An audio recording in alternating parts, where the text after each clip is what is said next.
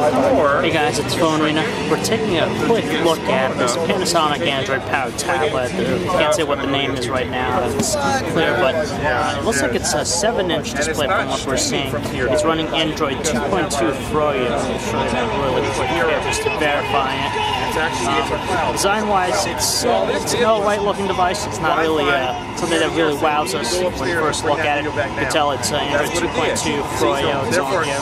Pretty much a stock experience. The screen, though, it's not the best quality from what we're looking at here. You just notice a little bit of pixelation going on with it, but it has some subtle animations with it. On the top here, you can see that there's a front-facing camera. On the sides, we have a bunch of different ports. Looks like a power port, charging port right there.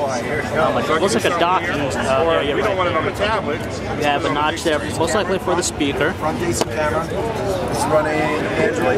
Also got a bunch, looks like most likely a SIM card slot, or probably storage slot right there. 3.5mm headset jack probably on the edge right there. And on the top of the device, there's a bunch of different stuff. You have a HDMI port, you have a regular USB port, dedicated power button, and the bottom you have nothing but just the 3 capacitive touch buttons. So it's decent looking, not the best out there. It's a little bit more in the plasticky area, and it's a little bit fairly manageable, a little bit larger to hold than other similar tablets, but it seems alright enough. So you can check out our website, phonearena.com, to learn more about the Panasonic Android pad.